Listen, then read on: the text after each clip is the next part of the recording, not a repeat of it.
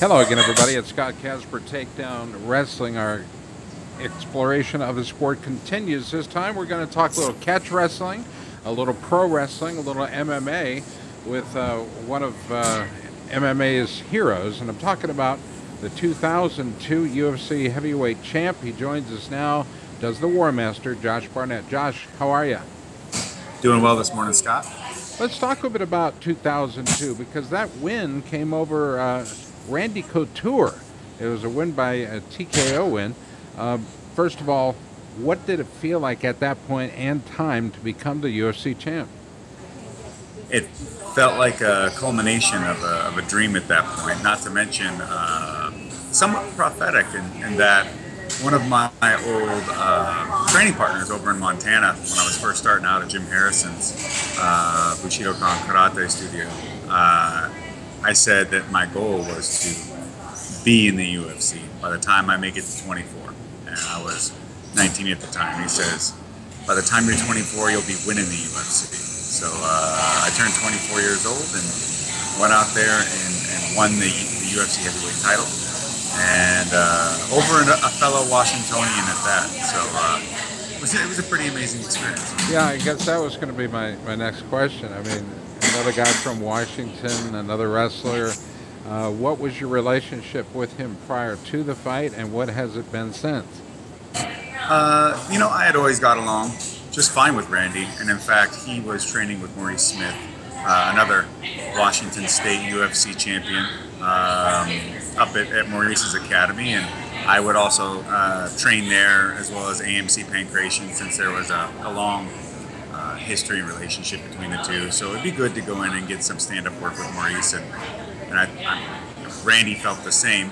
Not to mention, back in those early 2000s and even before that, Maurice Smith was one of the first professional fighters to really take the strength and conditioning aspect of the game very seriously. And he went to a place that I don't remember the name of it, but it was up there in the east side of Lake Washington. And it was called the Performance Institute or something like that. And they had all kinds of protocols that they would put people through and neuromuscular training. And it was a really complex system, but Maurice really believed in that. And so Randy was doing strength conditioning training there at the Institute, training his stand-up with Maurice. And so since I was around, we would grapple and train together. And, I was a wrestler as well. So any chance that we could to pummel on the feet and everything, as he was a Greco guy, and exchange techniques. So I always had a really good relationship with Randy, and helped him train some as part of his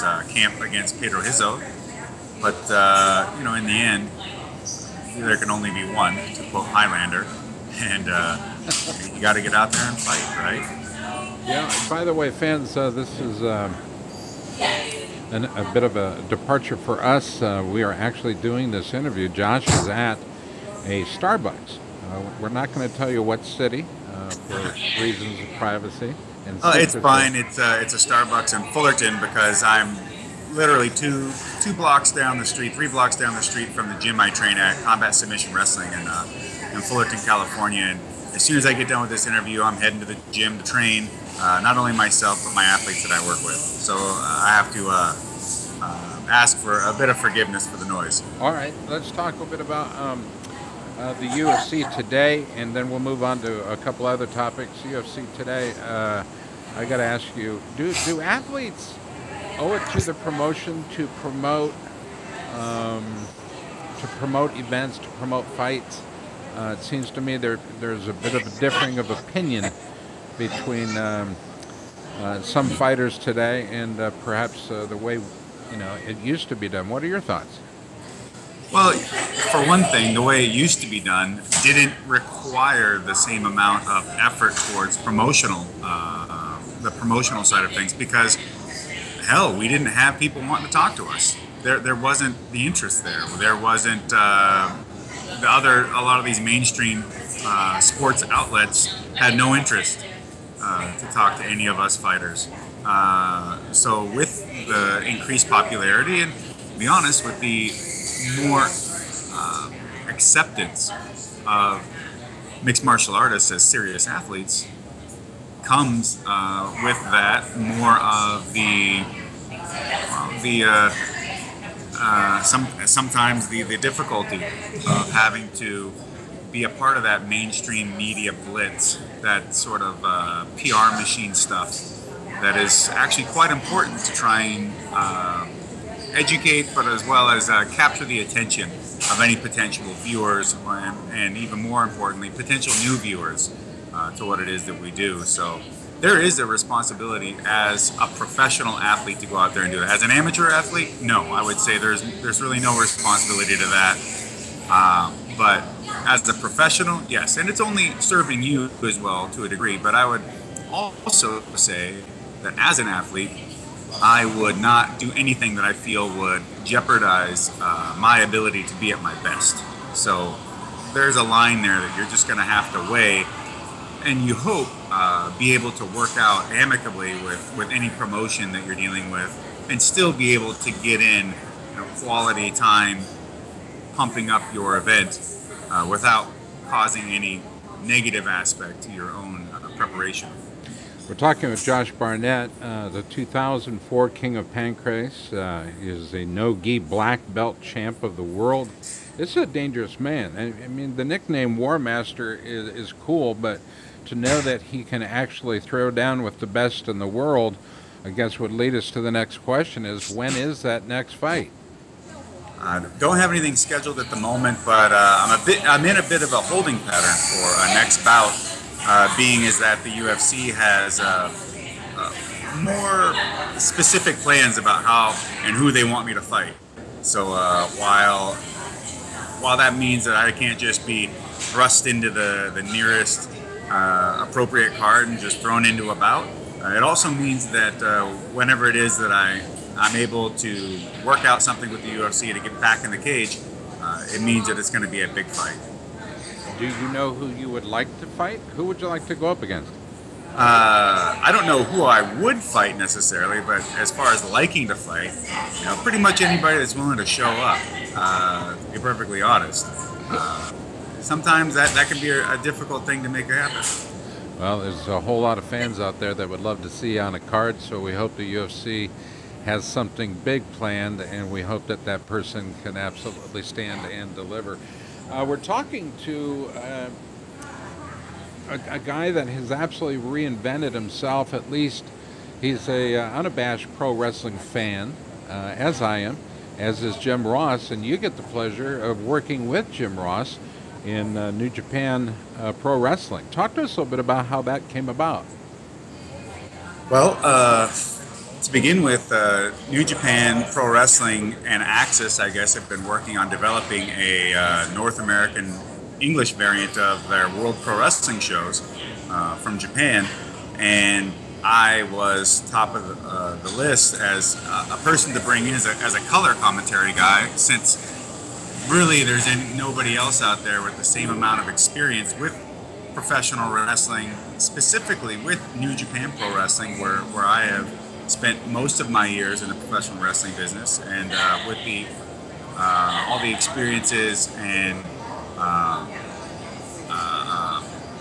knowledge of those wrestlers intimately at times, as I've even trained some of them and worked out with a lot of them over the years. And they paired me up with the fantastic Mauro Ranallo, and the show really took off.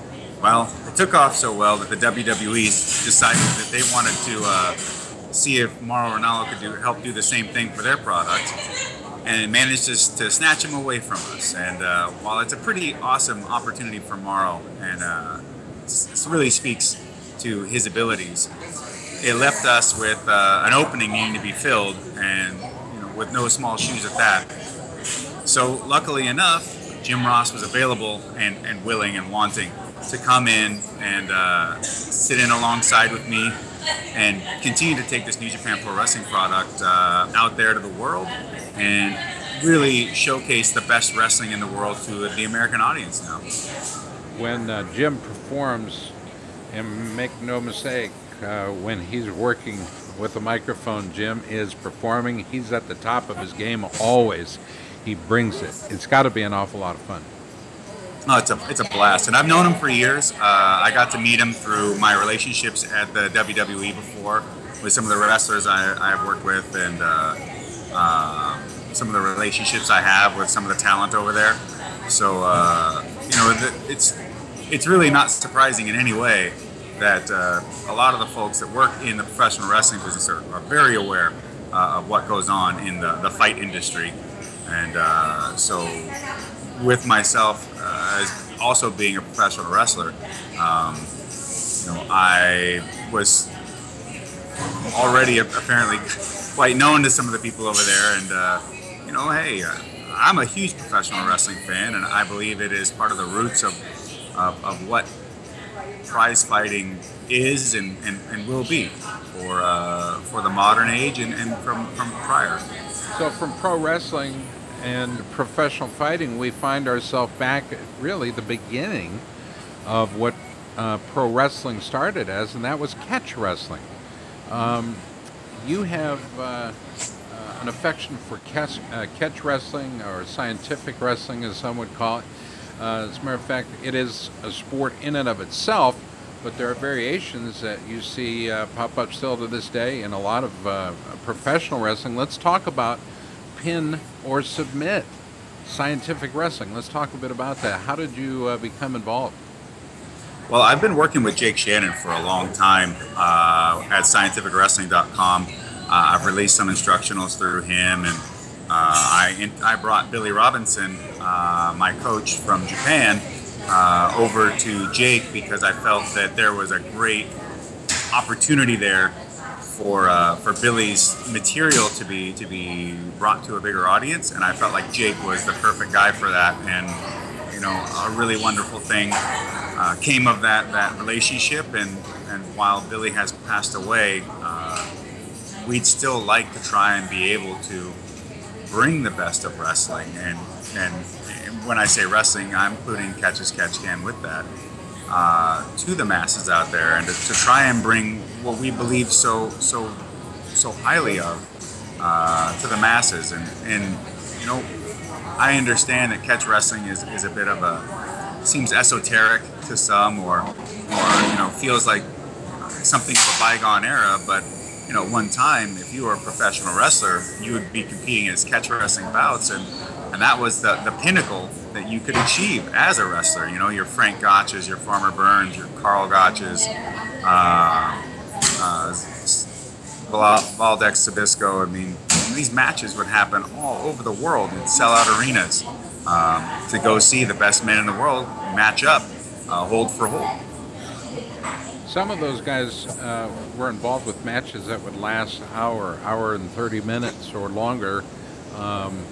Once in a while in pro wrestling, I don't think it's been a while since I've seen an Ironman match where the scheduled time limit of 1 hour or thereabouts.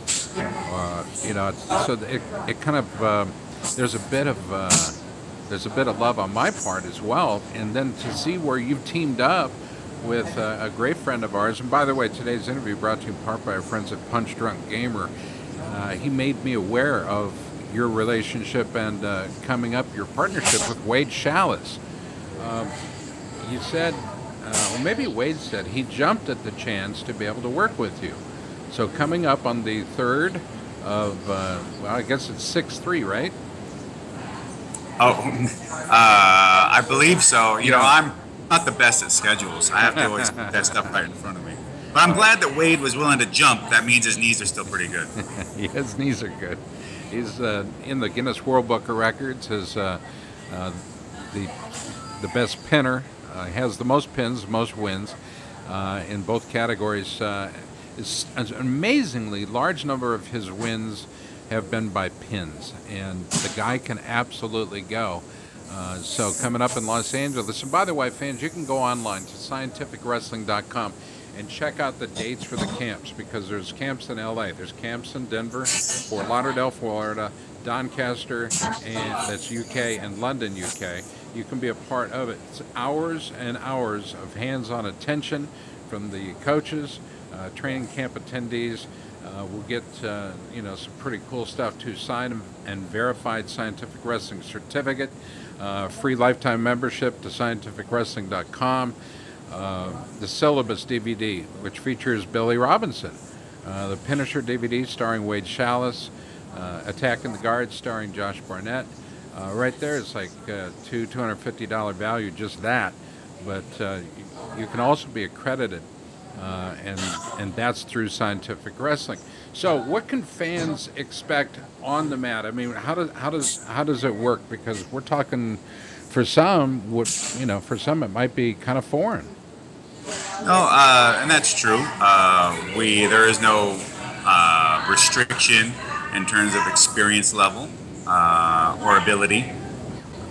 Because it's most important to bring the ideas and the techniques out there to people more than it is to try and necessarily hone the next level of competitive athlete with these types of seminars. Because a world champion can go in here and find a thing that's going to maybe take them to a level they've never been to, or a methodology to their training that can really cement their status and their legacy. Just as much as a complete beginner could get on the mat, really struggle with the techniques necessarily as it being foreign to them, but the same thing of introduction of ideology and philosophy behind why we're doing things and the method to all of this can really start them on the right path. And really any journey is really about just taking one step and putting another foot in front of each other. So it could be a great leap off, a great starting point for a person as well. And I've heard nothing but great things about Wade's teaching ability, which is nothing surprising to me for a man with such a great competitive pedigree. Being the #1 pinner of all time is an impressive feat in the sport of wrestling, especially because it's a pretty difficult feat to pin people at a high level in college and in the world level. But think about it. Pinning your opponent is the definite be-all, end-all. You can beat a guy by points. You stick him on his shoulders. That's it. That's the end of the line, and that is the ultimate win in the sport of wrestling. And so, a lot of what Wade teaches, even from the strictly amateur background, is all foundation and a part of submission, and all of that type of technique, all of that wrestling knowledge he has, completely blends in, helps, and it really bolsters your ability to be a great submission wrestler, and helps if you want to be, if you're even an aspiring MMA fighter. All of that stuff is a massive help to your game. If you can hold and ride a person after you score that takedown, it's going to be real difficult for them to try and get back to their feet and escape to fight from an open space. Let's say that they're a striker of some sort. If they're a grappler, but they can never establish a good foundation, can never be on top, and can never really get competent hand or head control, it's going to be pretty tough for them to work a really great submission game against you as well. And I'm a real firm believer in the pinning aspect of wrestling being effective as a combat technique as well. June 3rd through the 5th, Los Angeles, California. That's the first Pin and Submit training camp for 2016. Learn from two great guys. First of all, Josh Barnett, the War Master, with his varying pedigree as well. It's been a tremendous opportunity to watch you grow as an athlete over the years, and to know that you still are ready, willing, and able to hang with whoever the UFC wants to put in front of you. Fans want to see it. Gosh knows I want to see it. Mauro Ranallo wants to see it. Jim Ross will be there as well. Wade Chalice would love to see it. Matter of fact, I can't wait to see the video that'll come out of this very first training camp, the Pin and Submit training camp in Los Angeles. Fans, you can be a part of it. Check it out online right now. You can save $600. That's 40% discount if you sign up now. Regular price is $1,500. Price today, right now, $900. And of course, we're talking about Pin or Submit, the sport of catch wrestling. Look for it online. Our guest today has been courtesy of our friends at Punch Drunk Gamer, David Carpinello and company. Thank you so very much. Instructional DVDs are all available online. And you say you're going to train today. You're going to train your athletes today. What is What's on tap for your athletes today? Well, today is mainly a sparring day over at CSW, so there'll be a lot of drills in preparation for sparring. Some easy grappling, flowing, some drills of incorporating things like takedowns against strikes, or maybe some control work on top, just something to get them all warmed up, ready to go, not just physically but mentally as well. And then they'll get in there, they'll get in some hard rounds, and then I'll usually make them drill one or two things, not overload the circuit board at the end of practice. And often that'll have to do with something that I saw during training, and try to either reinforce something they were doing or something we've been working on, or to add a correction to something that was happening out there. Josh, how can fans reach out to you? Oh, easy enough. I have a Facebook fan page, which is simply Josh Barnett. I have a Twitter and Instagram account, which is at Josh L. Barnett, which I run all of these things. So while I do get a lot of messages and I'm not always able to respond to everything, I do try to keep up with all the fans that contact me. And it's also my outlet to try and keep people abreast of all the different stuff that we're doing with New Japan Pro Wrestling on Access, with the Pin and Submit seminars that we're doing here, and even like the California Catch Wrestling tournament at Brea High School on May 7th that myself and Fergus McTaggart of Brea High School Wrestling are running. Very good. Well, Josh, I knew it was going to be good. Carpinello knew it was going to be a good interview, and it seems like something that should have happened an awful long time ago, but it's been an absolute pleasure to talk to you today, and we appreciate you going to the effort of the Starbucks. I thought, neat touch. Can I get a large caramel latte, no foam, please, and just a sprinkle of cinnamon? Sure enough, not a problem here. Don't think that Starbucks and its access to caffeine has not played a healthy role in my life. Josh, thanks for the time today, man. We're going to look for you and Wade Chalice. The 3-day Scientific Wrestling Pin and Submit Training Camp comes up June 3rd, and you'll want to be there for it. Make sure you get your registration done today. Again, look for it online, scientificwrestling.com. Appreciate the time, bud. Thank you. Thanks for having me. I hope to see you guys there. For Punch Drunk Gamer, I'm Scott Casper for Takedown Wrestling as well. We appreciate the opportunity to go one-on-one with the War Master, Josh Barnett. Thanks for watching.